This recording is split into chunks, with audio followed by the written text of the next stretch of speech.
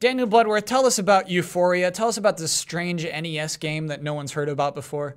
Yeah, well, this is one of Ryan Stevens' obscurities that we'd always hear about. Yeah, I think it was in our top 10 Metroidvania games. Oh yeah, I think it made it to Awesome. that list. Yeah, it's well, the reason we haven't heard about it is because it was a game that didn't actually come to the States until Virtual Console, and so it was out in Japan, and then it came out in Europe, but it never made it here. And the title is a play on the fact that there are 4 characters, so Uforia. That's why it's spelled so weird. Yes. And so you start off with this little guy who looks like a penguin or a snowman, depending on your interpretation. Mine is snowman. And his name is Bop Louie. Okay, great name. And yeah, you kind of start at this point on the map, and you work your way out from there. You have to find his friends, the other 3 characters, and then along the way you'll get special attacks, and then you need to find the 3 keys that will get you to open up this door that leads to the final boss, more or less. Would you call it Metroidvania? I think I mean, basically, but it's a little weird to call it that just because Castlevania wasn't doing anything like that yet. You know? Oh, yeah, right. It's years before Castlevania went in that direction. Mm-hmm. But it's definitely a fun little game. One thing that's, you know, like when you're first starting out, that's kind of strange to get used to is that you have to always, you can't just like, you know, his name's Bop Louie. You can't just bop on guys like you can in Mario just by like hitting them. You have to always push down to stomp on them. So Cool. if you just land on them, you're gonna get hurt. And then health is also a strange thing because you always start.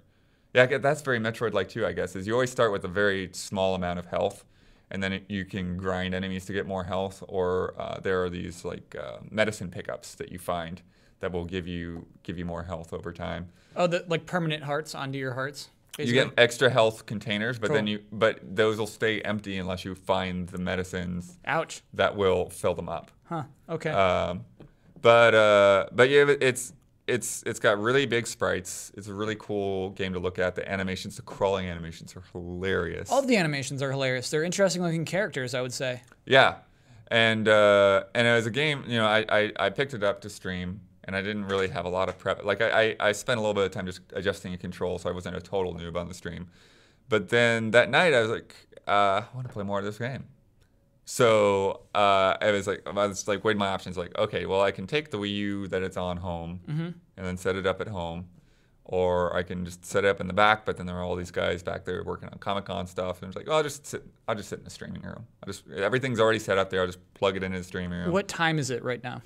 It was like after 8, something like that. All right, we've all gone home. Everyone's gone home. Yep. And I played it for 10 or 15 minutes, and like, why don't I just keep streaming?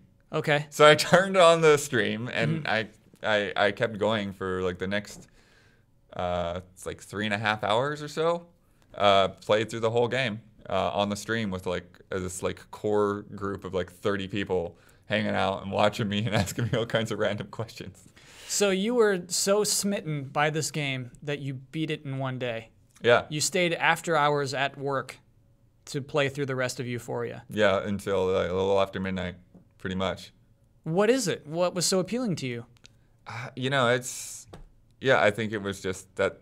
Well, I think there's a sense of, like I liked the different characters and the exploration and how their different abilities are, because they are kind of weighted to different environments. So, you know, and there's a lot of humor in there too. So like one of the things being like, okay, this guy looks like a penguin or a snowman, but he's terrible at icy areas. He'll just slip and fall over. So you need the fiery lizard guy to, you know, to go on ice. And when you get the fiery lizard guy's upgrade, he doesn't blow fire. He turns people into ice cubes. You know? So they're like, you're just constantly playing with your expectations. And then there's the ghost. His name is Shades. He's got these big sunglasses on. And when he gets his special attack, he lifts his sunglasses up. His eyes pop out of his head and home in and kill all the enemies on the screen. And his name is Shades? Yeah. That's cool. That's really cool. And then the last guy you end up getting is like, I forget what his name is, but he's sort of like a fishy, froggy kind of thing. Okay. And he can actually walk under the water. So The other, like the two, like Shades and Bop Blue 8, like you get in the water and they just panic. They can't do anything. Sure. And then the lizard Leon, he can go across the surface of the water, but you need the frog guy to actually go deep and get to hidden treasures under there.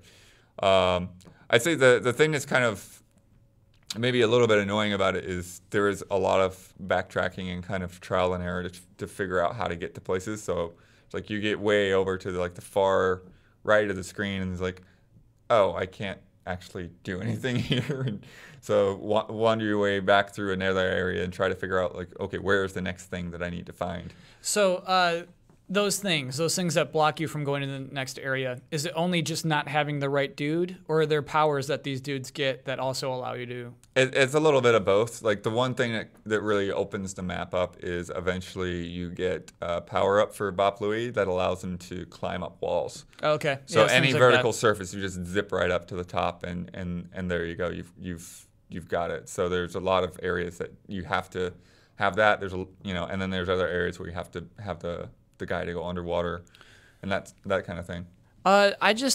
It's amazing to me this game has the second life today. Do you know? I think it came out pretty late into the NES's life cycle. 91. Yeah, exactly. We're all playing Super Nintendo at that point. And so it's pretty crazy, that it... Wait, are we playing Super Nintendo in 91? Yeah, the end of 91. But Right. at the same time, this wasn't, even out in the U.S. Right. So it would have been a couple of years later. there were definitely games in the U.S. and, 91 that people were playing even to 92, 93. Yeah, but it's just, to me, it's like, a lot of people just say that, like, the reason that we're attached to older games is nostalgia. This wasn't nostalgia for you. You've never played this game before, but you still enjoyed it. Yeah.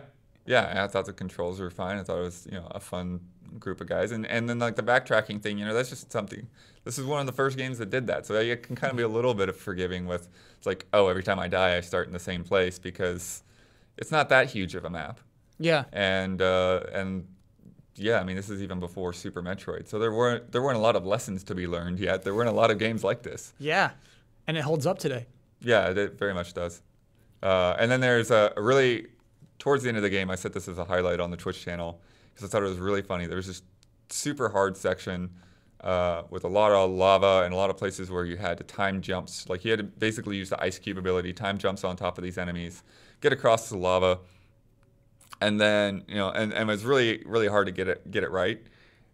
And then when you get to the boss, he comes at you with all this armor and stuff. But then when you knock the armor off, then the boss is just so sad and disappointed that he just stands there. And you just beat on him for his second form while he stands there and does nothing.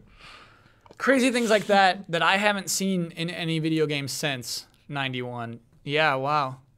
You found an innovator. All right, that is our time with Uforia. Blood, thanks for introducing it to everyone, to a new audience. Thank you for being part of extending that weird game's life. Yeah, that's fun. Is it an official recommendation? Oh, absolutely. Cool. Yeah, just find it. It just came out on Wii U Virtual Console. I played it on the original Virtual Console. Obviously, it's not going to really make any difference if you're on a Wii U.